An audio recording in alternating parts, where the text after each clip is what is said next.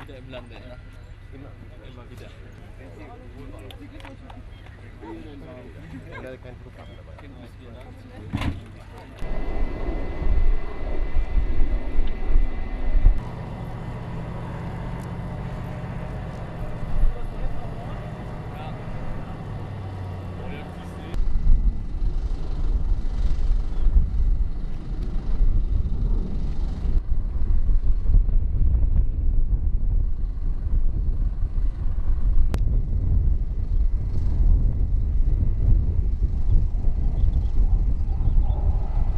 Actually, I was sitting in this chair right here I was sitting here reading a magazine, and that's when we got the call that that the German soldiers were injured. We needed to go pick them up, and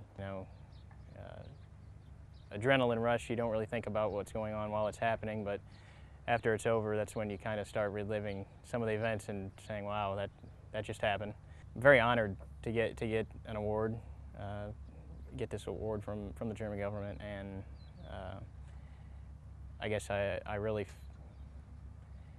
feel like we were doing our job that day, and obviously to us it doesn't matter if what country you're from.